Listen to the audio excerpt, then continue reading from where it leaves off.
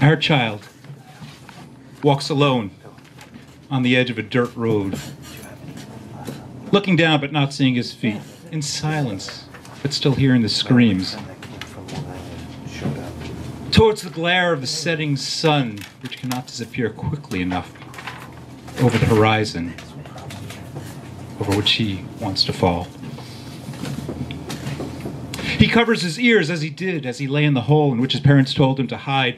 Stay there until all is quiet, and then stay there for another day. They never told him that they would scream and cry and beg. They never told him that their cries could reach him underground and enter into him like some horrible malady. He didn't know that people could treat other people so cruelly, could speak a language of such hate. He wondered what his parents had done in this life or another. They had fed him, loved him, told him stories about his ancestors. They were telling him a story when the attack began. It was late afternoon and the sun had begun its descent. They heard the sounds, vehicles and voices, raucous and shrill. They stopped, looked in its direction. His mother gave the one-word command. He hesitated long enough to glance at his father, who looked at him from the corner of his eye with anger and grief. And what else? Pride and joy. You are my joy, his father often told him. I am proud you are my son. It was still there. They didn't tell him how long it would last. It was a small village. He thought it wouldn't last long, but it remained long after the earth around him started to cool. Laughing, cackling, firing weapons, giving orders, arguing, walking so close to where he lay, he thought a foot would break through the ground and land on his shoulder.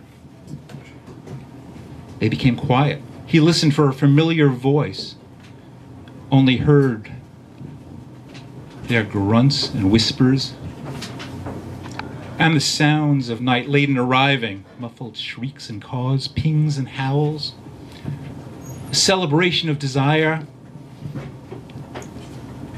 growing louder, peaking, then growing louder still, and finally a wayward winding down, not to silence, but to the occasional, the erratic, a lonesome bleat.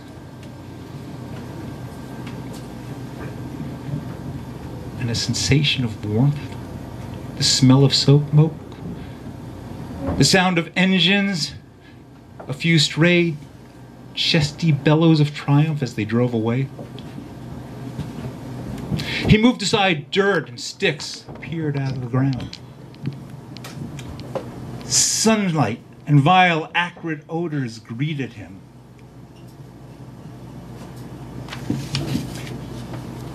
He pulled himself up. Looking about, his house was gone. Burnt to the ground. Didn't see anyone at first.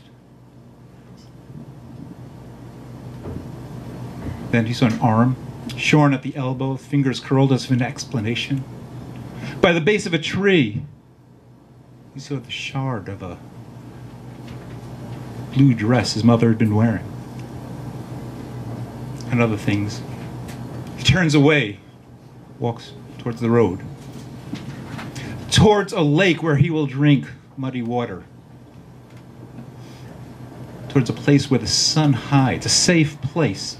Ashes settled on his face. His arms and legs are streaked with dirt, carved with scratches. His skin is dry and sore. He is 8. And sometimes he feels embarrassed because he enjoys when his mother bathes him. He smiles somewhere, imagining her hands scrubbing his neck and back, singing. He looks forward to returning to her, although his steps take him further than he has ever been from his home, into the rabid clutches of a twilight that grips him through a still and violent night, that refuses to release him, as daylight proclaims its return and demands its reward.